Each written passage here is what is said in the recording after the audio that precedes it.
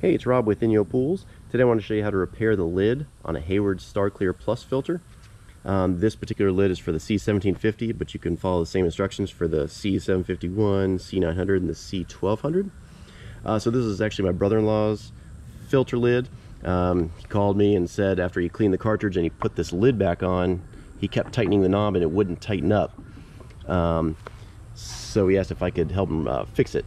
Other issues might be if you notice that the bottom or the lid starts to lift off the base. It could be the same kind of issue. What the issue is, this knob on top has stripped out and needs to be replaced. And you want to fix that. If you notice that you're having a hard time tightening it down, or the lid is lifting off the base, you want to fix that right away, because if for some reason this popped off while your pump was running and you're not home, you could drain the pool, or the pump could run dry, and you're going to have bigger issues. So you want to get that fixed as soon as possible. So I'll go ahead and show you what we're going to use to fix that knob. Okay, so the C1750 and a C1900 would both use this knob, which is a CX1750G. If you have a C751, 900, or the 1200, you'd go with a CX900G. And then also I've got this knob accessory kit, which comes with the cone, the washers and O-ring, and the clip. And the same kit can be used on all the Star Clear Pluses, which that's a CX900DA. All right, so let's go ahead and get started. Okay, so obviously this lid is already off, but if yours is still in the filter, just make sure your pump is not running, and then you can go ahead and remove the lid. All right, then you'll want to look at the inside. The first thing you want to do is remove that cone.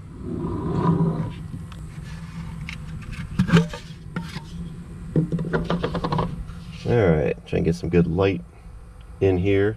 So what you'll notice at the bottom there is a metal clip that secures the knob to the lid. So the first thing you need to do is get a flathead screwdriver, and you can pop that clip off. Let's see if we can do this here. All right, so you'll take a flathead screwdriver and you'll pop this metal ring off.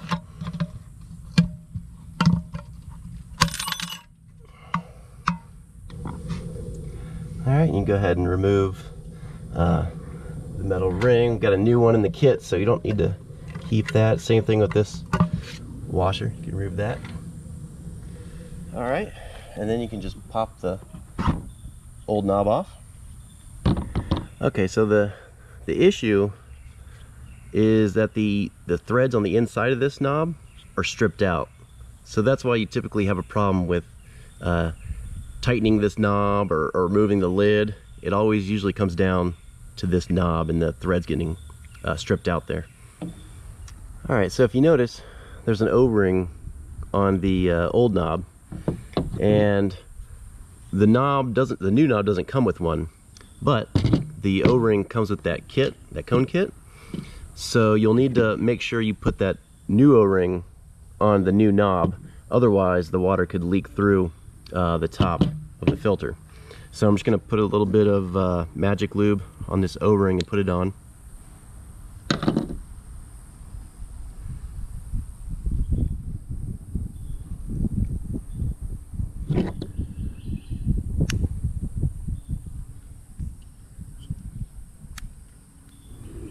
Okay, you'll notice that the kit comes with two nylon washers.